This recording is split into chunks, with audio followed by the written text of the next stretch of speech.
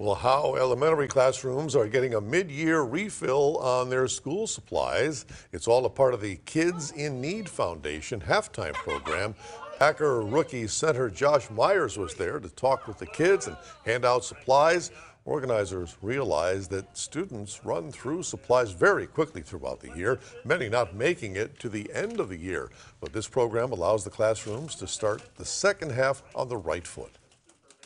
It's been a very difficult time for kids and teachers to focus, and if anyone deserves to have highlights throughout their day, especially in the doldrums of winter, now that the Packer season is over, it's these kids and these teachers. So Howe Elementary is the first recipient of the program. Organizers say they are committed to helping 300 teachers.